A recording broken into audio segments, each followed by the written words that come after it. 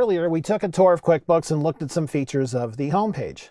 Let's take some time now to customize the homepage. To start, I will customize the shortcuts we see here in the icon bar. I will right-click a blank area of the icon bar where the shortcuts are located and select Customize Shortcuts.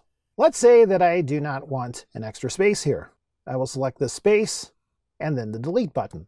To add a shortcut, I will select the Add button. These items we can add are in alphabetical order.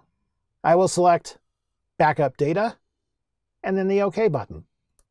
Then I will take this tiny diamond to the left of Backup and drag this up to in between Services and Credit Cards. Then I will select the OK button. If we scroll down the shortcut list here,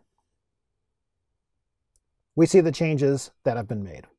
Next, let's customize the Insights area a little. I will select the Insights tab. Let's say I want to control which dashboards can be made visible. I will select the Customize icon, and then I will clear top customers by sales since most of the customers at Rustic Pines Golf Course are walk-in customers. This dashboard will no longer show as we navigate through the dashboards.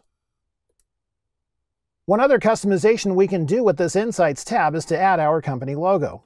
I will select Upload Logo, and then from the Student folder, select the logo, select the Open button, and there is the logo. The last area we will look at as it relates to customizing the home page is the Preferences area. I will select the Edit menu and then Preferences. Then I will select the desktop view. We can view pages and lists in a single window or in multiple windows. Multiple windows were popular in older versions of QuickBooks. You will need to decide which option is best for you, but I will go with the one window option for now. What this does is maximize every window you have open. The other change I will make is to the company file color scheme. Being that this is for a golf course, we have to go with green forest, don't we? You choose whichever color scheme you like. I will select the OK button to finish making these changes.